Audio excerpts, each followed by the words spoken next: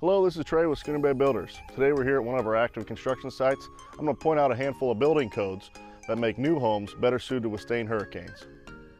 Since 2021, this third point where the soffit attaches right here down the middle is code. So your soffit is attached to the outside, inside, and down the middle. This prevents your soffit from popping out and becoming debris during a hurricane. Modern building codes call for all straps. When I say straps, it's these brackets here that hold the trusses of the house to the tie beams. Now have to have 6 nails rather than 4.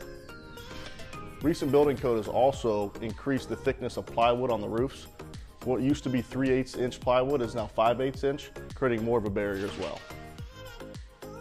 Modern building code also allows for garage doors now to be thicker.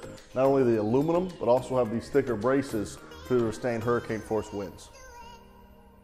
As of 2021, another new building code is that the roof underlayment, underneath these shingles, it no longer is installed where it comes up against each other, but it actually overlaps. This creates yet another waterproofing barrier before water can enter the home.